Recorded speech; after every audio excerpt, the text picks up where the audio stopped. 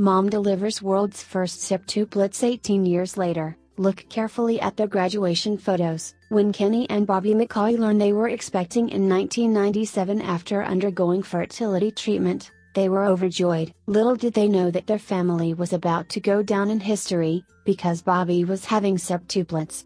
After the shock subsided, the parents were faced with a tough decision. They had to decide whether to have all 7 children despite the great risks presented to both mother and children, or choose selective reduction and have just some of the babies, with fewer risks. Because the parents wanted to give all their children a chance, they decided that Bobbi would deliver all 7 children, and miraculously, all of the babies survived the difficult delivery, making them the world's first surviving set of septuplets. The septuplets were born via C-section. 2 months premature. The smallest baby weighed 2.5 pounds and the largest baby 3.4 pounds. Kenny, Bobbie and the septuplets became an international phenomenon, and newspapers and news channels around the world reported on the miraculous birth. Now, the miracle septuplets are all grown up.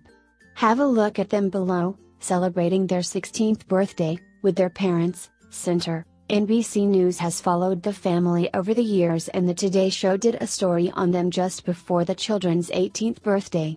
It is really wonderful to see how the kids have grown up together. It's hard to imagine what it's like to take care of 7 babies. Mom Bobbi explains that most people were supportive, but occasionally the family received unwanted attention. In the beginning, for every 10 letters we would get that were happy for us, we'd get 1 letter accusing us of exploiting the kids and being selfish to waste the world's resources on a family this big. Bobbi tells Jesus Daily, "Our neighbors never gawked.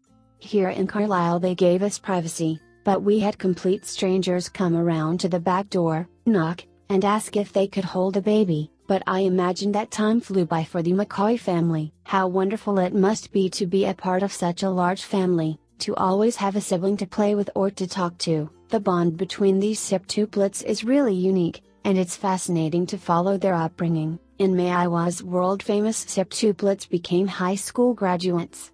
6 are going to college and the 7th is joining the military. How cool is it to see these septuplets all grown up? Please help us wish these great kids the best of luck in the future by sharing this story and subscribe our channel for more.